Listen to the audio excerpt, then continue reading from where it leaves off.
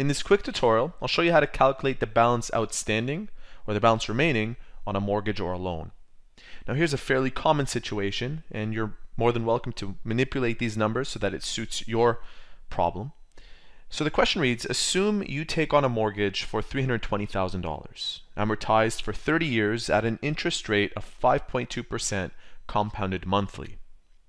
If monthly payments are made, what is the balance outstanding after 5 years? That is, immediately after the 60th payment. Now this question is a little unusual in the sense that the interest rate is being compounded monthly.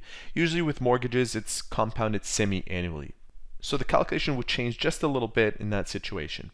But otherwise it's a fairly basic problem. Now the very first thing that you want to do here is find out the amount that you're paying per month. And we can do that by solving for R in the very first formula. So our present value is $320,000. R will represent each month's payments, and for now we don't know what that is. Our interest rate is compounded monthly, so I'll take 5.2% and divide that by 12. So let's go ahead and do that.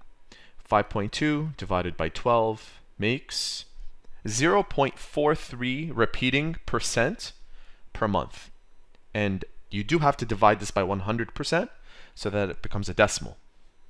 And so we have 0.0043 repeating. N is the number of periods. So since it is being compounded monthly, we take 12 and we multiply that by the number of years that this mortgage is being amortized, which is 30. 12 times 30 is 360. So now we have everything we need to substitute into this formula and solve for R.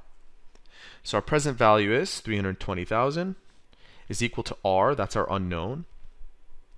And within the brackets we have 1 minus 1 plus our interest rate of 0.0043 repeating, raised to the power of negative 360 over 0.0043 repeating.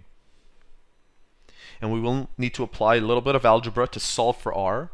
So what you can do is compute all of what you see on the right and take whatever you get and divide 320,000 by that number. So I'll show you what I mean. I'll take 320,000 and divide it by that entire expression. And that will give us a value for R. So 320, and in parentheses, or in brackets in this case, we have that expression. 1 minus 1 plus 0.0043.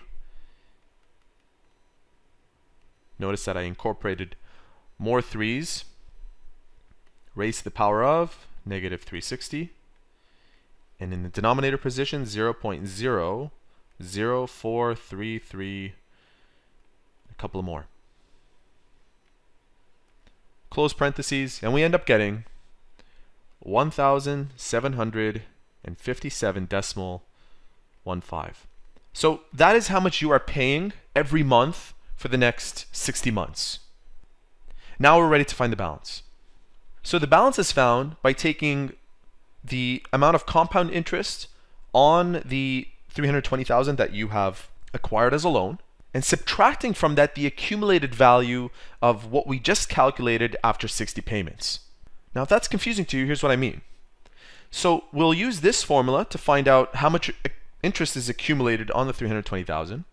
And after we find that, we will subtract from that the accumulated value of having to pay this much for the next 60 months, plus interest. Let's go ahead and find out what the future value is of 320,000.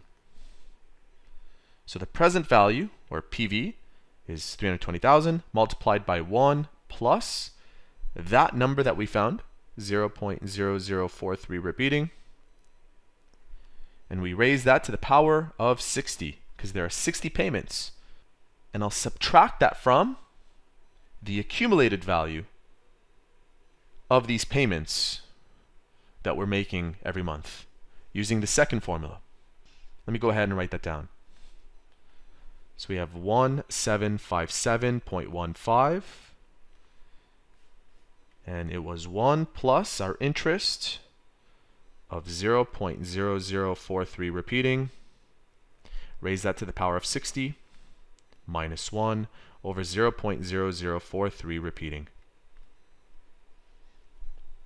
So we're finding the future value of this loan after 60 periods and subtracting from that the amount of interest that you would accumulate if you put 1,757.15 into an account every month and accumulating interest on that.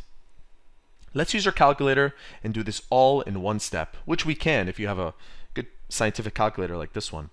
So I have 320,000 times 1 plus 0.004, and you want to be consistent with the amount of threes that you put last time. So last time we put 5 threes, so we'll do that again.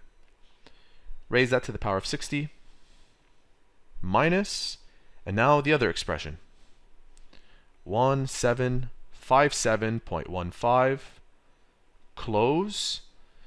And now we have to put this entire expression into our calculator. Luckily, I have this feature where I can put in fractions.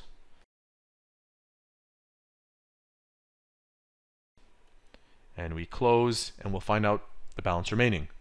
So the balance outstanding is what you see on the calculator display. So I'll copy that, paste it right there. So this is how much is outstanding after 5 years of making a payment that's this large every month.